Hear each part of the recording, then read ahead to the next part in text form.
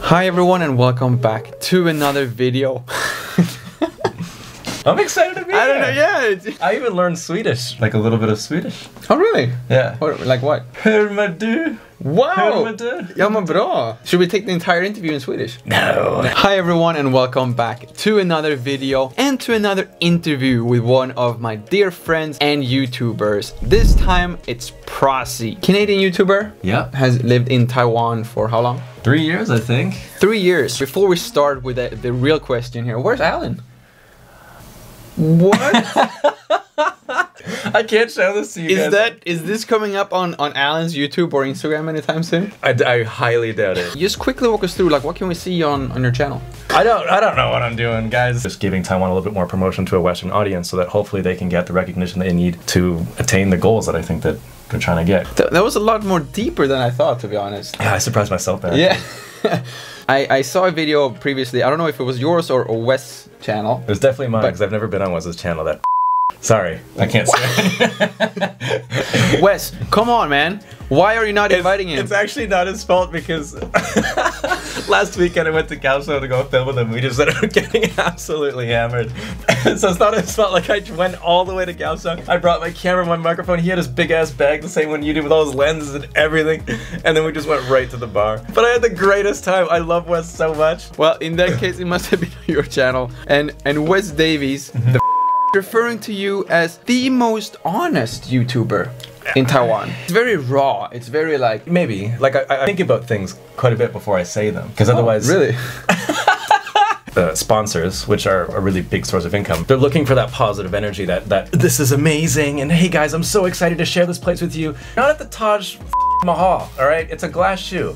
Tone it down. Hey, I made videos about a glass shoe. I know, I was with you, but that's why I was so confused. I was like, I gotta make this shit look good. You're Canadian, you have lived in China, now you live in Taiwan. Like, just what made you move to China, and then later what made you move to Taiwan from China? It was so long ago, I almost like forget the reasons, but I just went there. I don't remember why I went. I had an okay time in China, like when I lived in Henan, and then I moved down to Guangzhou and met some great friends, and China like is it really wears you down. It's a real test of your character. And I mean that in the worst way possible. And all my friends were gone, and I just had me. This empty feeling that China has. It's nothing, and it's like fake when you're there.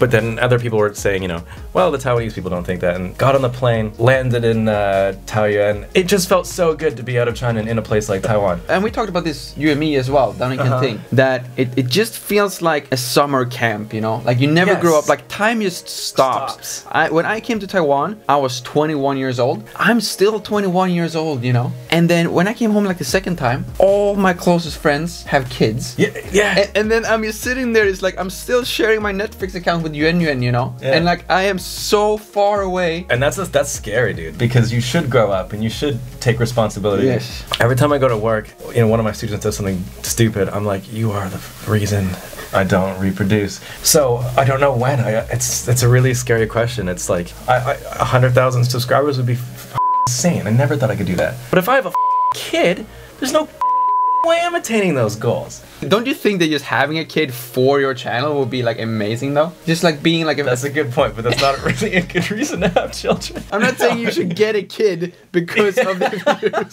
views. You're not wrong. No, you're right. I think a lot of people. I totally just agree. Like replace Alan with a smaller baby. That's it. I don't know. I don't remember the question. Okay, so next question. What would you say is like the biggest difference between the daily life in China, daily life in Taiwan? They had to shovel coal in the university so I could get hot water. What? And I remember there was a boy, I don't know how old he was because he was covered in like soot, and he would just shovel coal in this chimney to like power the hot water. Nobody wears helmets when you're riding. It's just anything goes. Like there's no laws really, unless there is, in the worst way, you know, like if you do something really bad, which is another reason I kind of left, because having a YouTube channel criticizing China in China is a stupid idea. What if we flip it then? Is there anything that actually was better in China? Food. But Taiwan does have a greater access to international cuisine. Nice save. Yeah. What is your biggest surprise coming to Taiwan? That's so beautiful. Yeah? Holy There's no way that the general Taiwanese is traveling around Taiwan more than the general foreigner living in Taiwan. I feel like we're actually utilizing all the benefits of having such a small, 100% just beautiful country, you know. I think you're right. So different varieties. Gorge is like straight out of a fairy tale. This is amazing! Like, why is not this people know this? What the f? Can I get another gin and tonic while you... Yeah, absolutely. And I think this is a good time to remind you to like this video, subscribe to both our channels, and then if there is an ad break coming up, please watch my ads a little bit longer, because every extra second you watching my ads will give me a little bit more income so I can continue making videos like this week after week. Okay, so we're halfway through the program and it's now time for... Oh, it's half? It's halfway. You're talking so much for every single question. Sorry. I need to edit and cut so much of this video to keep it like within 10 minutes. So now it's time for 10 quick questions with R.O.C. Oh, perfect. Bubble milk tea or normal milk tea? Bubble milk tea. Taiwanese breakfast or Canadian poutine? Poutine? Are you kidding me? Scooter or MRT? Scooter. Taiwanese waterfalls or Canadian mountains? Never been to a Canadian mountain, so I guess Taiwanese waterfalls. How about a Canadian waterfall and a Taiwanese mountain? I've never been to a Canadian waterfall, so Taiwanese mountain. There's nowhere for the water to fall from if there's no mountains, Lucas. You have like Niagara Falls. Come on, man. Oh, that is a nice waterfall. You literally have like the world's most famous waterfall. Come on. Night market or KTV? Night market, 100%. What's your favorite thing at a Taiwanese night market? Beer. Beer or gaoliang? Beer! Dude, they were gonna sponsor me, but I said I hated gaoliang, so I lost the sponsorship. For real? Yeah. I was like, it's the worst shit I've ever had. And they were like, well, I guess.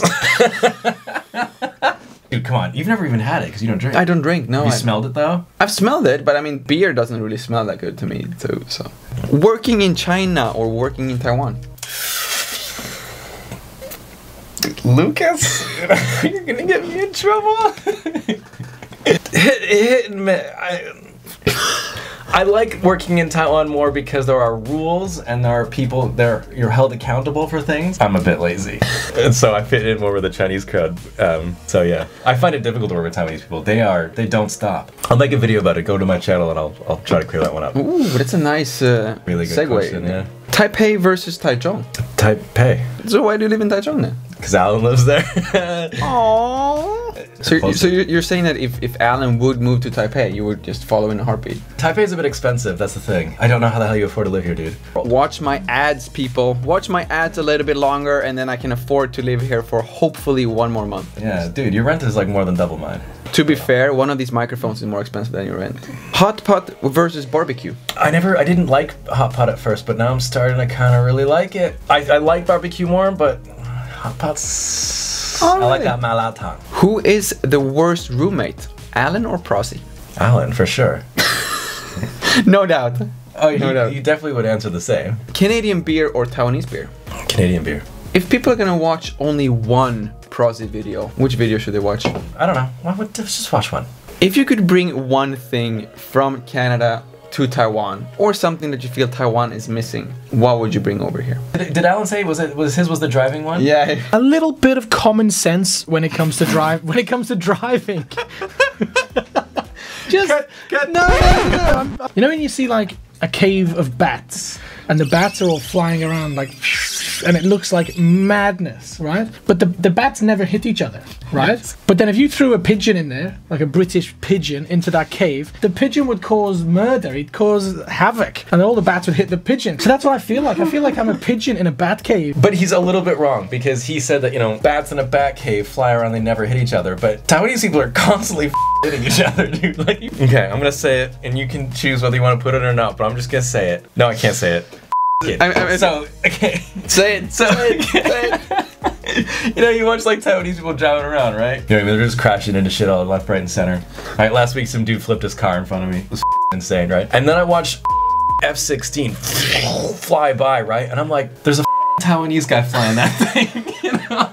I'm like, how the did he do that? And you can't even make your car go the right way up. Like, that doesn't make any any sense. Yeah, I agree with Alan. I really wish that people had a little bit more patience on the road and a little bit more common sense, yeah.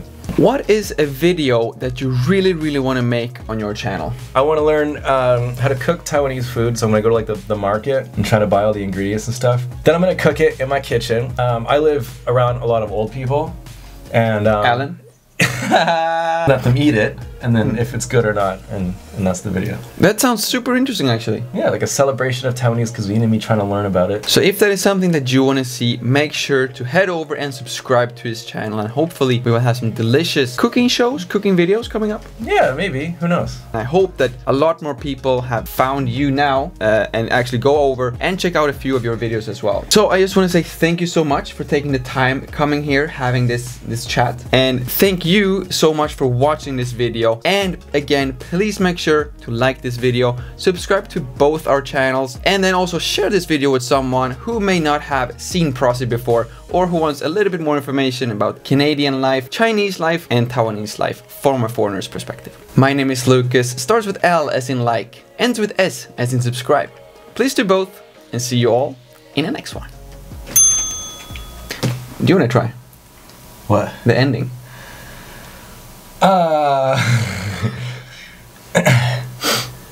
No.